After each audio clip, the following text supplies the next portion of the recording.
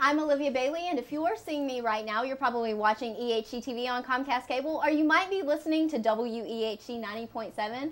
Whether you're seeing or hearing me right now, I'm glad you're tuned in. My guests today are some special guests that we have on Emory and Henry's campus. We have John Striefsky and Paul Stoltz, two free agent kickers who are looking to go into the NFL. Guys, thanks for being on the set today. Thanks for having us. Appreciate it. So you both went to college at Delaware. Can you kind of talk about where you started out in football and how you ended up at Delaware? Want to go first? Sure. Well, when I was in high school, football is a big thing in my community, my town at home, and we get 7,000 to 10,000 fans a week for high school games, so the town pretty much shuts down. When I was a junior, soccer started to pass me by a little bit. This wasn't, I guess, as fast as I needed to be to play that sport anymore, so I found something that I could excel at that didn't really involve a ton of running or speed, so started to kick footballs, and really just from that point on just kept progressing, going to the next level everywhere I went. What about you, Paul? My story is a lot different than John's. I never kicked a football, played football in high school or anything. I actually didn't start playing until I was a second semester junior in college when I walked on at the University of Delaware. And John actually was a starting kicker at the time and was a big part of running my tryout. So, yeah, I walked on as a junior and just been playing ever since. So it sounds like you both kind of had a late start for people who you would think would be entering the football league. I mean, how did you guys realize that this was ultimately what you wanted to do in your career? To play pro ball, I mean, I think when you watch the guys on TV doing what you do, at a younger age, you're like, wow, I could never do that. That level was so amazing and so incredible, their consistency, their ability. But as you get older and older and you start to, I guess, train more and kick more and see more, you realize that, okay, maybe it's not so far out of reach. And as you keep playing, I think what you really run into is you see those guys out on the field and up close and actually just, you know, on the other sideline, you realize, well, it's not so far-fetched that it could be me instead of them. But the thing is, when you get higher and higher, guys get better and better, and it starts to really kind of just weed out guys that have marginal ability or even great ability, but you need all the intangibles and all the packages to keep moving up the ladder each year. And I guess you both here are training here with Coach Doug Blevins, well known in the NFL, actually has received a nomination for the NFL Hall of Fame. How did you end up at Emory and Henry to start training to go into the National Football League?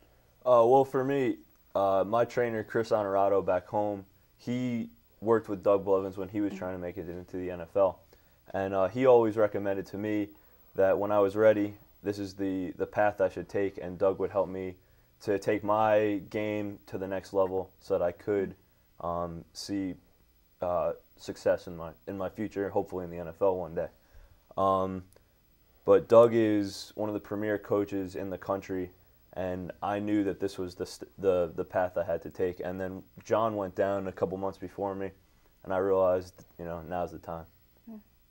And, okay, well, take me through a typical day. I mean, I guess you think of training for the NFL, it's just really hardcore, but it looks like you guys can have some fun here and there. Take me through your typical day training right now. We're kickers, we're not quarterbacks, so it's a little bit different, I think, for us than anybody else. But I'd say your standard day, you're looking at, we get up kind of whenever we feel like it because we don't have anywhere to be. We'll go hit the gym typically, kick about 50 balls with Coach if he comes out that day, and go work at the bar across the street. It's pretty much nothing too exciting or glamorous, but it's your day in and day out grind that we're pretty used to by now. I think for any athlete, the ultimate goal is being a professional athlete. I think you always have that in the back of your mind, whether you think it's possible or not. When you were going to college at Delaware, did you think that you would end up in the football league, the National Football League? Well, I was a walk-on. Not a chance for me. Yeah. And both of us, I guess, were walk-ons. We were both walk-ons, but I mean, for me, like I said, starting as late as I did, it was never anything I even thought of. It was just a dream for me to be able to step on a Division I field and put a uniform on. I mean, that was awesome for me, coming from not knowing how to kick a football, never putting a helmet on or anything. Do you want to tell her about putting your pads on the first time? I was trying to avoid that, but I didn't know how. So I'm in the locker room, and John's kind of just staring at me. He didn't want to help because he just wanted to see how everything would progress, and I ended up just holding pads up, and he'd like point to the part of body where I should put that pad on. So from then until now, what was that moment that you knew that this dream was possible? Was there a specific moment where you were like, I could see myself as a professional athlete? My junior year, I was a first-team All-American, and I think that year really kind of it clicked for me that I had the ability to do it. You know, seeing your name in the same company as some of the guys that are playing in the pros now, Dan Carpenter for the Miami Dolphins, you know, Randy Bullock, those kind of guys. You see them around, you're like, okay, wow. Well, you know, going through school, that was really that it moment when you're like, okay, well, regardless of how big the school you're playing at is, you put the stats up, you put the numbers up, and you're going to be right in that same conversation as everybody else. Now, for both of you, is this a career that you see yourself retiring in? I mean, that's the goal. I mean, somebody wants to pay me $1 million to kick a football. I mean, that'd be crazy to say no. I would love to be able to do that for, you know, until I'm 40, however old, till I retire. You know, John Carney didn't retire till he was 45, Morton Anderson 47, so. It's the nice dream to have that, you know. I think it's important for everyone to have a backup plan to be good at something else. You know, we have degrees, so it's not like if it doesn't work out for us, we'll be out in the street. I think we'll be okay. But if I could kick till I was around 40, I wouldn't mind. I wouldn't complain about it. And Paul, one thing that I really want to highlight here, we were talking a little bit before the show, you were able to get in on some 3-on-3 basketball tournament action here at Emory, so you've been able to get involved. Tell me about that experience with that basketball tournament. Well, first of all, I got to prove that kickers can be athletes too, and that's most important. But no, it was a lot of fun. It's kind of interesting for me and John because, you know, we already got our degrees, already graduated from college, and here we are almost posing as, you know, scholar athletes, student athletes without the scholar or student in front of it. We're just around campus all the time. People see us, know us from the bar, and it was really cool. I had a couple buddies that asked me to join their team. Jeremiah, Blaine, and Tyler Driver, and we went undefeated in the tournament, took home the championship, got some $10 gift cards to Walmart. So. Awesome. Well, congratulations. My last question to both of you is, what has your experience been here at Emory and Henry? You're obviously not from the area. What has it been like living in Southwest Virginia, coming down here to, you know, practice with Coach Blevins? Certainly, I think the first week you come down, being that I'm from the suburbs of a major city, it's a little bit different.